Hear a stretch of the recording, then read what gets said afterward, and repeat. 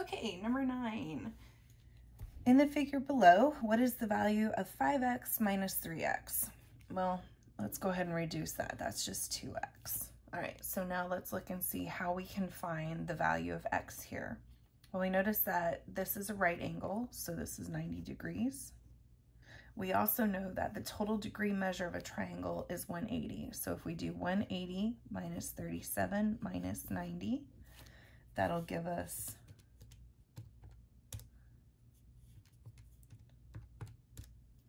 53.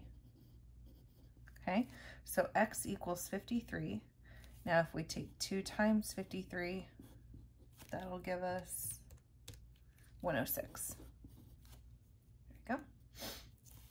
In the figure below, what is the value of y? So we notice that these are a linear pair, and since we know a linear pair equals to 180, we know that y plus 3y equals 180. Add them together, 4y equals 180, divide by 4, y equals 45. In the xy plane below, what is the value of the y-coordinate of point S minus the x-coordinate of point T? So point S is 1, 2, 3, 4, and then down 2. And T is 1, 2, 3, 4, so -4, then up 1, 2, 3, 4. Okay, so the y-coordinate of S minus x-coordinate of T, -4. 2 negatives make a positive, or if you remember, add a line, change the sign. So -2 plus 4 gives us +2. The circle below has a radius of 3. Name a point that lies on the circle. Well, if its radius is 3, well, we see that point 0, 0 is on there. And we see that 6, 0 is also on there. Now, what about this point?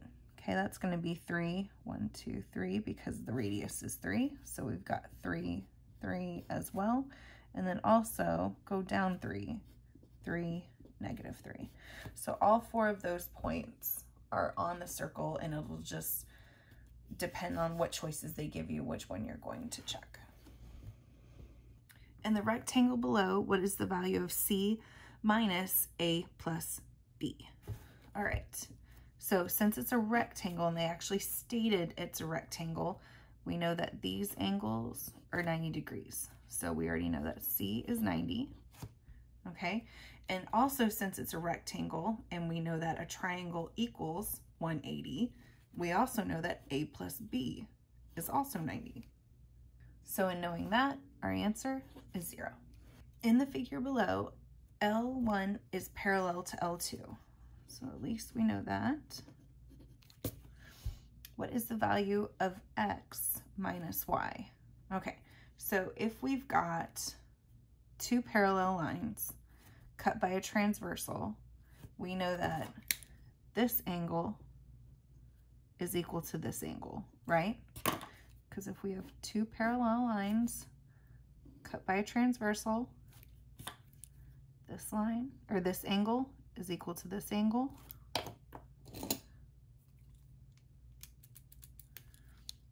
Also, this angle is equal to this angle. Okay, alternate interior angles.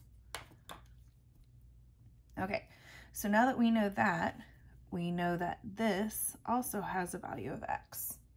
And since you can see that these 3 angles form a linear pair, we're going to do 180 is equal to y plus x plus 38.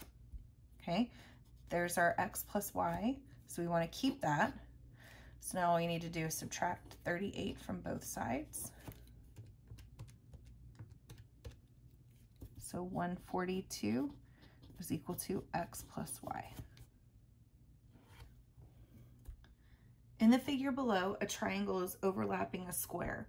What is the value of A plus B? All right. Well, what we know about a square is that its sides are not only congruent to each other, but they are parallel. So let's extend those out so we can see that a little bit better. Okay, so two parallel lines, again, cut by a transversal, but this time, instead of having alternate interior angles, we have these two angles, right? And what we know about these two interior angles is they add to 180. They add and equal 180. So A plus B is equal to 180. Okay, the figure below is not drawn to scale. Okay, so even though these lines look parallel, we can't assume that they are. Which of the following statements must be true? Okay, S is equal to T. No, we cannot state that because we don't know if these four lines are parallel to each other. Q plus R equals 180. We do know that because they are a linear pair. Q plus T equals 180. Well, again, no, we can't assume that. Well, an 8, yeah. Q equals S. Okay, now if these were parallel lines, that would be correct, but we don't know that they are parallel lines. So our answer is C, 2 only. The tick marks on a number line below are equally spaced. If 3 is halfway between X and Z, so X and Z, and 3 is halfway, so 1, 2, 3, 4, 5, 6, 7, 8, so 4, 1, 2, 3, 4, so that's 3. Actually, let me put it on top.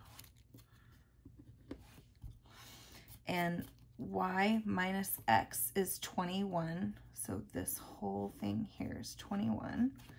What is the value of Z?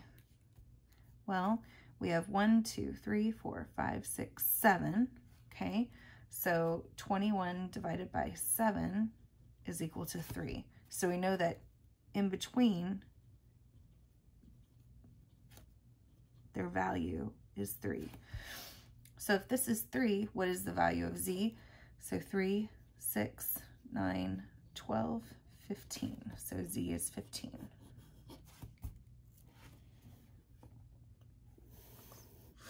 Okay. What is the total number of degrees of the interior angles of a polygon? Well, in order to do this, we need to remember our formula, which is number of sides minus 2 times 180. Okay, and if you get stuck, just remember a triangle is 180.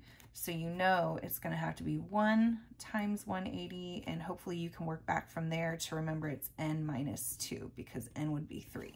Okay, so n minus 2 times 180, how many sides do we have? 1, 2, 3, 4, 5.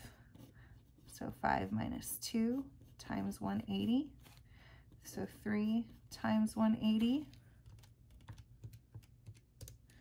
So 540.